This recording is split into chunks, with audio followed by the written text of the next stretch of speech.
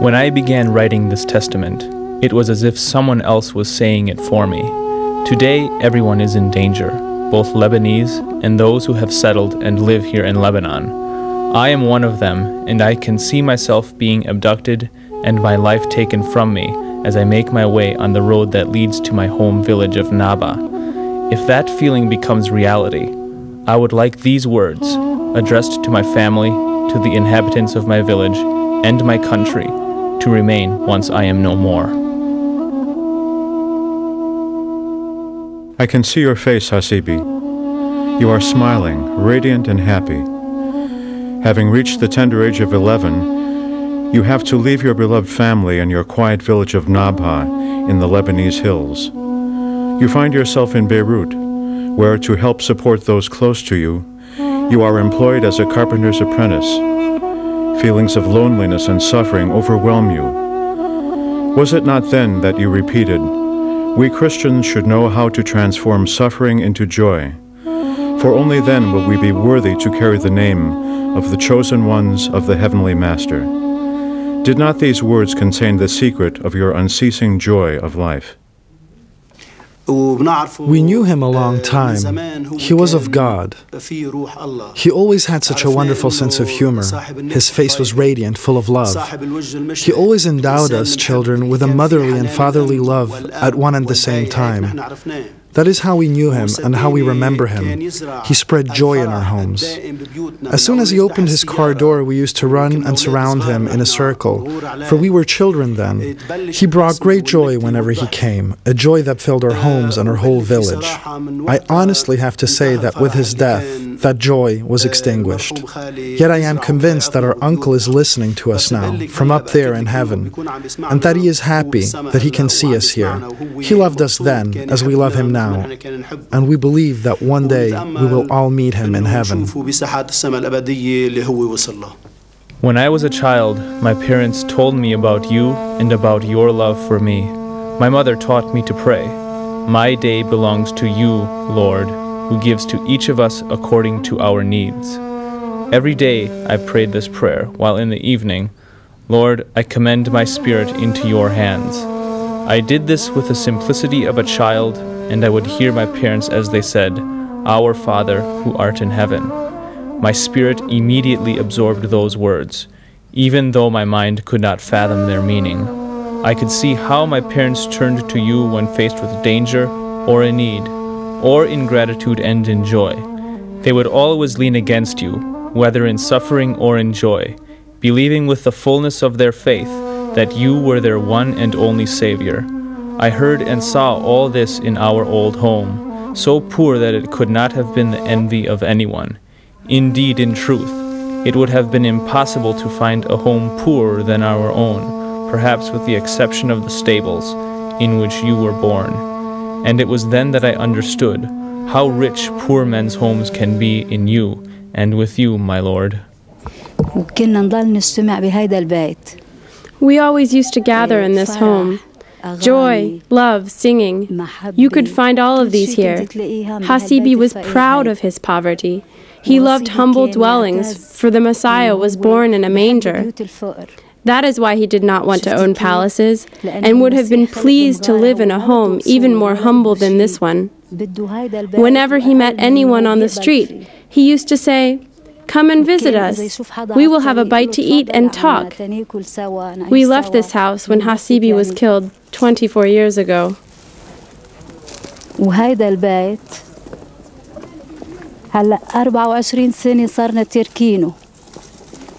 Every morning in this room, I would hear my father as he said, "Praise God, every nation."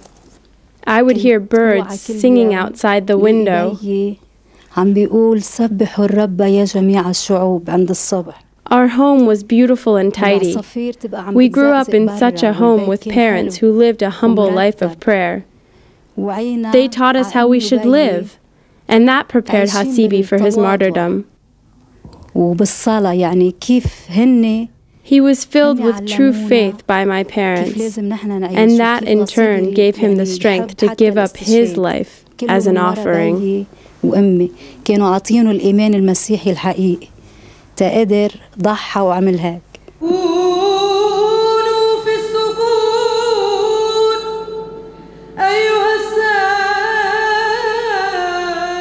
you had lived through 17 summers, your father departed to the Lord. You had to return to the village to look after your mother and your sisters. You have no work, and you devote all your time to the children. You open their hearts to the truth of God, and that becomes your joy and your life. À ce moment-là, l'évêque a décidé qu'il fallait donner au moins une compensation. It was then that our bishop decided that our catechists should be paid, for they also have to live. So I proposed to Gassibe that he receive training and join us on our rounds. At least that way he would earn something. He wasn't very keen at first, arguing that the Word of God was not for sale, and agreeing to teach for free, but he had to live, and in due course he accepted our offer. Alors, au bout de quelque temps, il a quand même accepté d'être payé. It was a great pleasure watching him teach catechism. He used to drive with us to all 14 villages in which we taught. Children loved him. How he talked with the children and the ease with which he passed his faith on to them was something that had to be seen to be believed.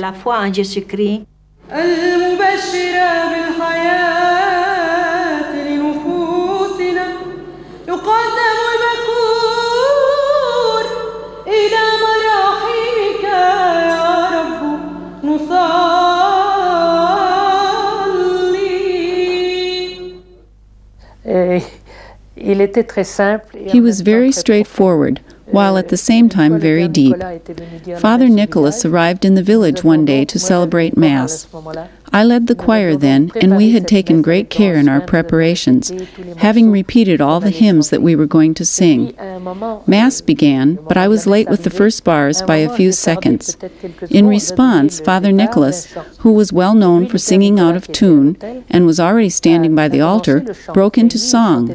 After the service, I spoke to Gassibe while I was tidying up. Father Nicholas really spoiled our best hymn, which we had spent so much time and effort learning. Gassibe was quite taken back by my comment. He looked at me and said, "Do such things really upset you? Do you think that when your final hour comes, you will even remember this? Such things are of no consequence." Your calling to serve God began to grow and mature. Wanting to become a priest and servant of the Lord, you look for a seminary that would take you on. But it is not easy, for you are too poor and have no academic achievements to your name. But finally, the Jesuits of Taize opened their door to you.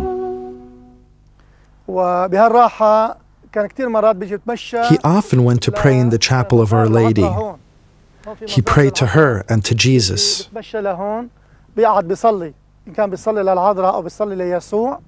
Sometimes he would stroll all the way to the pond, a large pond that is not 20 minutes distance from here, following this road. On the way, he would devote himself to religious contemplation on the mysteries of the gospel and meditate upon Jesus, upon God.